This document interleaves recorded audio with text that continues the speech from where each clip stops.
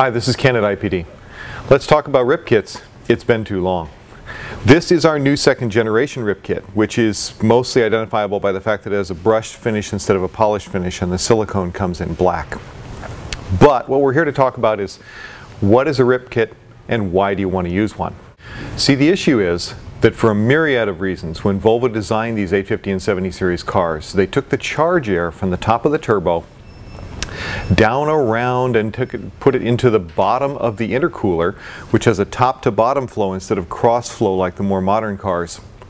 And then the charge air came out the top of the intercooler into the throttle body. Now the problem is that if you're familiar with physics at all, you know that heat rises, and that means you're drawing air from the hotter part of the intercooler. So what we're doing with a reverse intercooler piping kit is we're taking the air from the bottom of the intercooler where it's cooler. Cooler air means more power and more efficiency, and it's free power.